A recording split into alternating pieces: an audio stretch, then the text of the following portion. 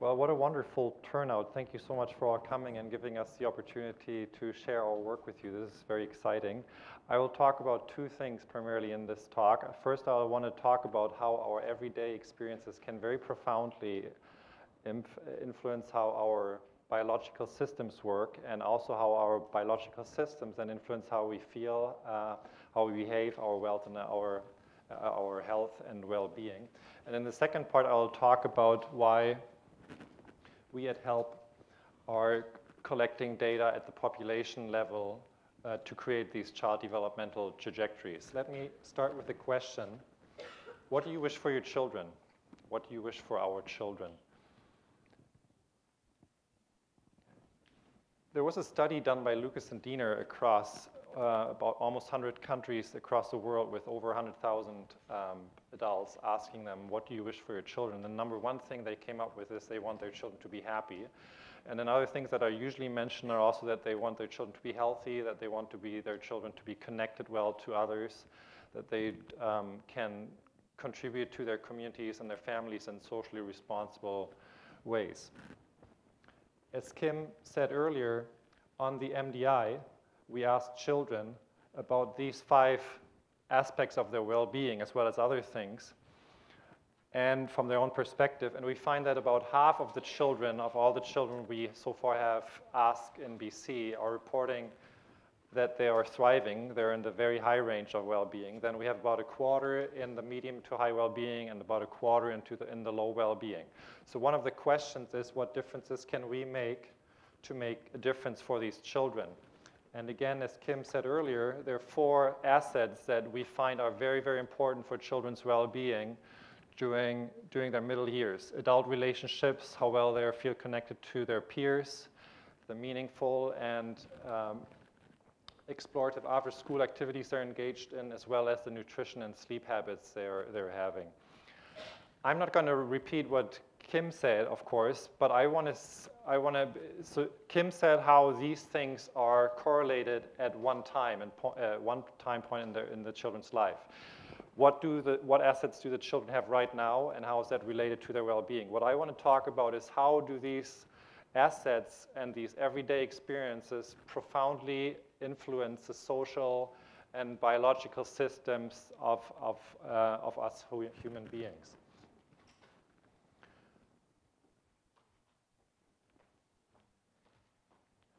So if you think about us as human beings, there are several systems that make us. There's the attachment system, there's the immune system, there's the hormone system, there's the nervous systems, just to name a few. And the everyday experiences of how we experience love and care, how we experience nutrition and sleep, how we experience play and exploration activities, how we experience teaching and learning, they profoundly influence how these different systems work. And in turn, those systems profoundly influence how we feel, how we behave, what our well-being and what our health is, not just today, but over a long time. Let me start with talking about love and relationships and attachment. Here you see 2 rhesus monkeys, a mother and her child. And in the wild, it's quite common that rhesus monkey babies develop a very close bond with their mothers. In experimental research, quite cruel actually, they can artificially create situations of neglect. So they would separate, here you see 2 young rhesus monkeys, they would separate these young rhesus monkeys from their mothers. So basically they're growing up without their mothers and only with the same age peers. What you find then, that a majority of these monkeys has very different social skills than the children who grow up with their mothers. They're much more aggressive, they're much more fearful, but not only, you don't only see differences in their behavior, you also see differences in the way their stress regulation system works. It's not working as properly. You also see differences in how their brain works, and you even see differences in how different genes are switched on and switched off. And we now understand that depending on how different genes we all have are switched on and off during early years, that can in turn affect how our hormone systems function, how our immune system functions, and we know that some of the switching on and switching off is regulating our aggressiveness and stress regulation. So you see there's a very, very direct interaction between what we experience socially and how our biological systems work. If you think, what does this have to do with human beings? Here's research they did with adult men, and they basically asked them in surveys whether they experienced high childhood adversity or high or low childhood adversity. So they separated in two groups. Then you see two lines. The top line, the green line, these are men who have a short form of a gene that's involved in regulating aggression. And then if you look at the blue line, you see those are the men who have a long form of that same gene that's regulating aggression. Then they also look at the criminal records, and they looked at their level of aggression. And what you see is that for all these groups, for all these men, if they experience high adversity, then their aggression goes up. But to what extent this aggression goes up is much more pronounced for the green line than for the blue line. So here's another case of seeing how early social experiences very, very profoundly affect how genes interact with our behavior, and that's how that affects behavior 10 or 20 years later in these young men's lives. Let me give you another example about nutrition. Here you see two mice, and they look completely different, but they're genetically identical. They were bred to be genetically identical. The only difference between these two mice is that during their gestation period, so before their birth, the mothers were fed different diets. The mothers of these children received a very plain diet, high enough in calories, but not a lot of nutrients. And these were supplemented with certain nutrients that are important for making our DNA function properly. So what does DNA does? It copies all the genes in our cells. So while the children are growing in the womb of the little mice, for these mice, there are very, very few mistakes being made when the genes are replicated. Whereas for these children, where the DNA does not work properly because they didn't have the right nutrients in the maternal diet, there are many mistakes happening in that replication process that leads to much higher rates of obesity, even different fur color, and in those mice you also see higher rates of cancer and much lower expectancy for life or higher mortality. So again, very profound interactions between everyday experience like nutrition and later functioning of biological systems. So again, here's an example. If you think that only pertains to mice, here's a study that they did with women in Gambia in West Africa. And what this plot shows is the birth weight according to birth months of these children. So you go from January all the way to December, and you see that the line is much higher for the children who were born in the first half of the year compared to the second half of the year. So what's happening? Well, in that country, the first half of the year is a harvest season. So these women eat diets that are very rich in nutrients. This is the hungry season, so these women are not starving, but they don't have all the nutrients they need to properly develop their children in the womb. So it makes perfect sense that these children have different birth weights, but what's amazing is after control for all these different factors once they live, once these children are in their 20s, 30s, 40s, 50s, they have also much higher likelihood of dying of infectious diseases. So it's not something, the diet of the mothers is not something that affects the birth weight of the children right there and then, but it also affects how the biological systems are programmed and function over decades of their life course. Let me now talk about an example from play, which I think is completely underestimated and forgotten in terms of early childhood education. So here you see two children playing in the woods on a flower field. I'll again start with the study they did with animals, in this case brown bears up in Alaska. So research team spent hundreds and hundreds of hours observing 13 families, mothers with their cubs in the wild. And what they found is that the bears who engaged the most in social play were most likely to survive that year as well as the next year. That's how long they followed them. And their hypothesis is that social play is the best exercise you can do for your brain, and also the best exercise to learn social and other skills that help you to socially interact with others and to also cope with all the stresses that life throws at you.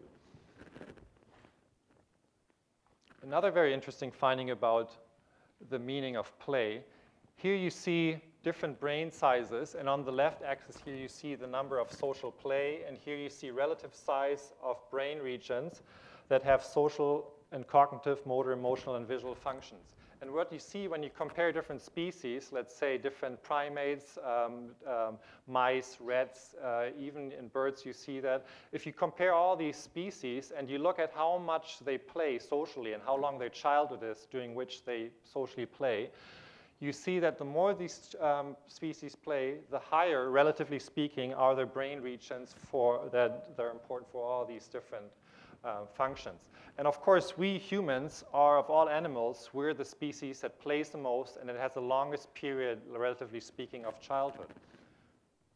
This is perfectly in line with what research finds in terms of social pretend play and theory-based programs. And so in fact, the research finds that social pretend play and developmental theory-based programs that integrate different forms of play have positive long-term associations with social, emotional, and cognitive skills and behavioral outcomes. So what I was trying to get at with this introduction of the first part of this talk is that some of the things we do every day have very, very profound influences of how our social and how our biological systems work. So now I'll get to the second part of the talk. Why do we at HELP collect population-based measures?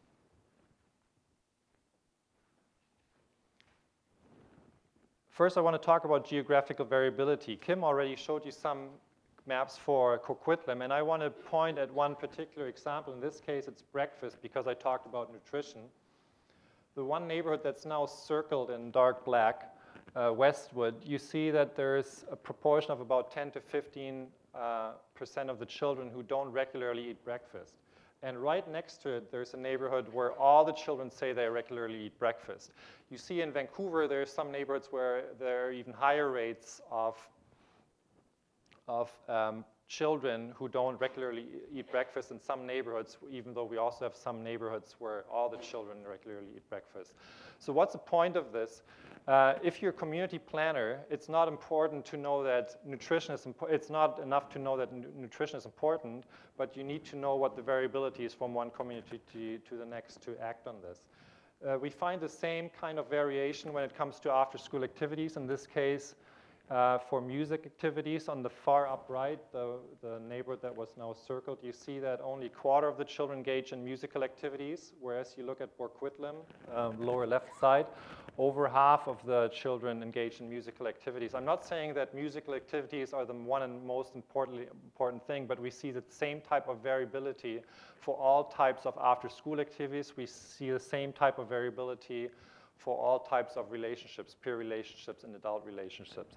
So once again, for community planners, for schools, it's very important to have this information at a representative local level, and that's why we collect this data at the population level. The next thing you can do with population level measures is you can examine whether the findings you are finding are representative for the whole population. What I mean by this is the following. I'll show you a study they did in Manitoba where they first looked at pass-fail rates for all the children who took the standardized test in grade 12. So these are all the children on the school's record. And then they put these children in 4 different groups: so low socioeconomic status, low to middle, middle and high socioeconomic status. And what you see is that there's a socioeconomic gradient. So you see that in the low socioeconomic status group, 57% fail, then you go up to 78%, and for the highest 2 groups, you see 87% of these students pass the test.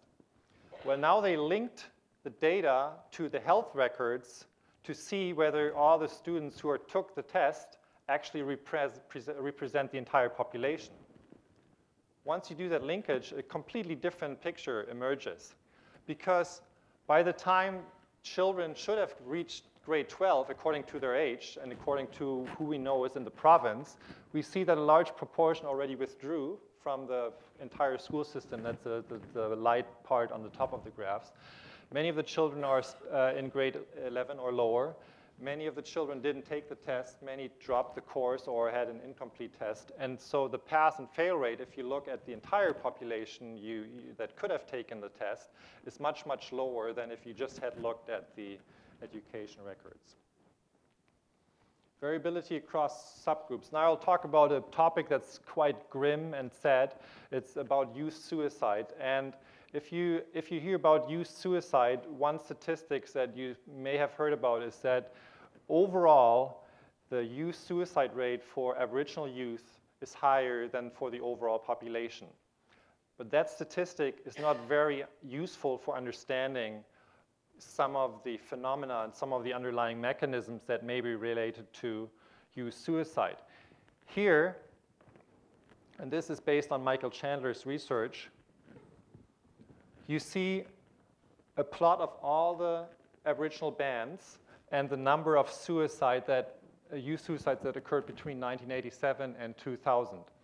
And what you see is that more than half of these Aboriginal bands never recorded a single youth suicide.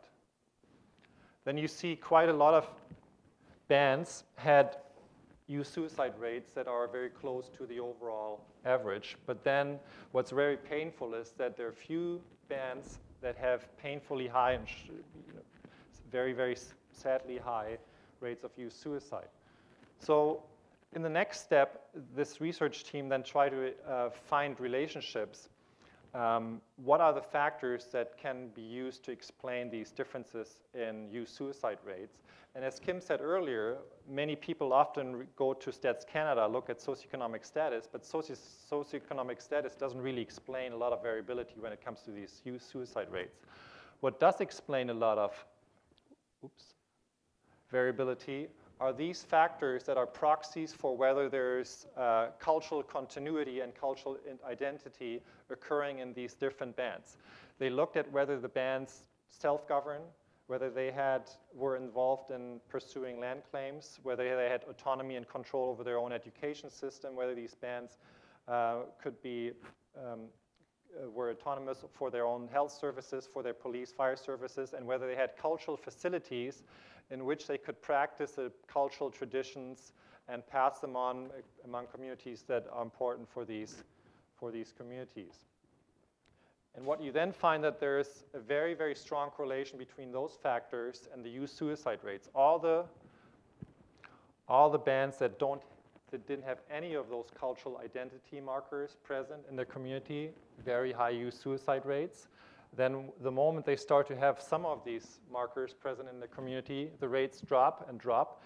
By the time a community has all these 6 identity markers or proxies in their community, youth suicide was completely absent. So again, we see there's a very strong correlation between the assets that really matter, as we saw for the MDI, and we see the same kind of principle emerging across studies and across research. Why multiple cohorts? So as many of you know,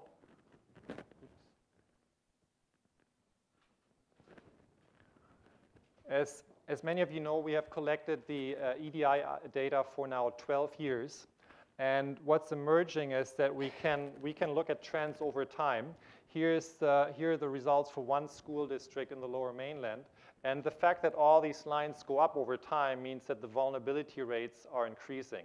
So things are not getting better, but if anything, they're probably getting worse overall in BC. But there are a few neighborhoods or a few communities that are bucking the trend, where we see that the vulnerabilities actually go down. And so now that we have worked hard for 12 years to collect these trend data, we're now trying to understand what are the things that are going on in the neighborhoods where the trends go up as opposed to where the trends go down, to really understand what's making the difference in regard to outcomes at the kindergarten age. Why longitudinal trajectories?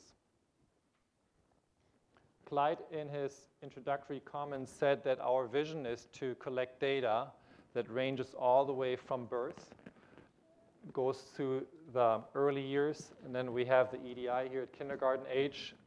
We're now collecting data on the middle years and then later on in adolescence, because of course, in order to understand developmental trajectories, you don't just want to know where children are at a given time and point, you also want to know where they're coming from and where they're going after.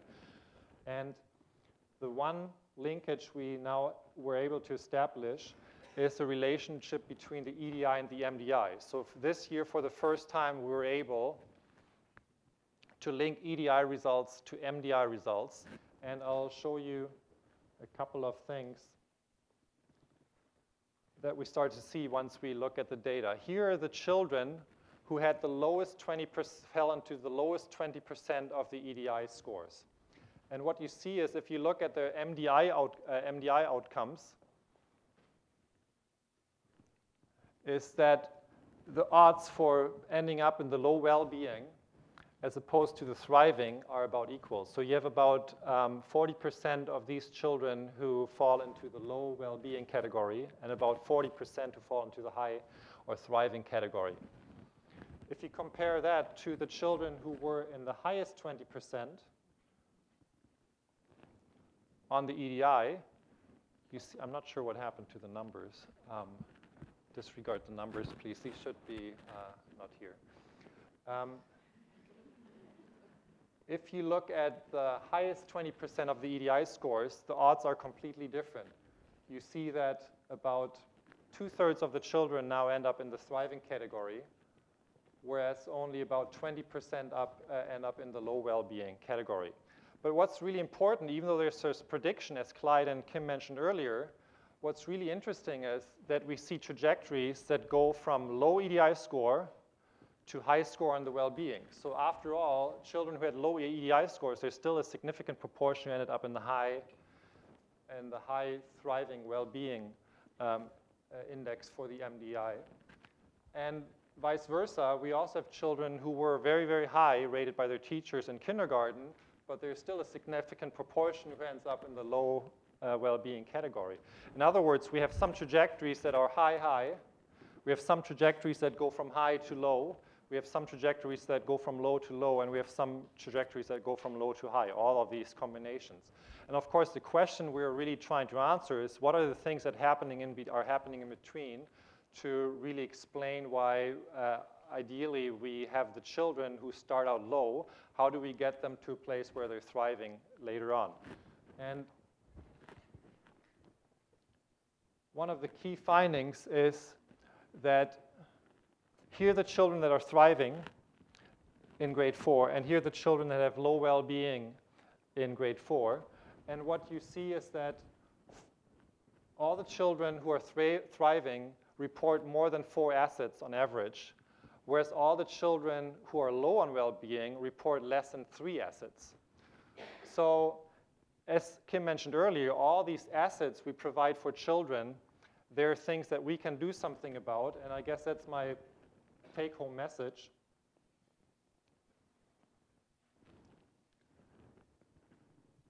If you want to make a difference for children in their life, if you're connecting with the children, with the youth in your life, if you're allowing them to engage in activities that are meaningful, that are playful, if you're allowing them to establish healthy health and nutrition habits, then the chances are high that you're making a very, very important difference for these children in their lives. And with that, I'd like to, again, thank Jeremy and the whole team for helping with preparing the slides and setting this up, and like to thank you once again for your time and listening. Thank you.